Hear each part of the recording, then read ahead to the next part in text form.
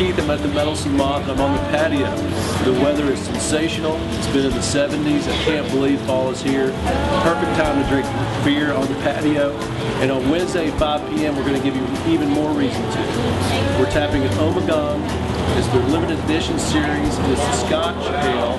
It's been spiced with some heather tips and moderately hopped. It's part of their rare limited edition series, and we have obviously the three philosophers and the hennepin that you know about, but if you come this Wednesday you'll have the first opportunity to taste a glass of the Scotch. I hope to see you here.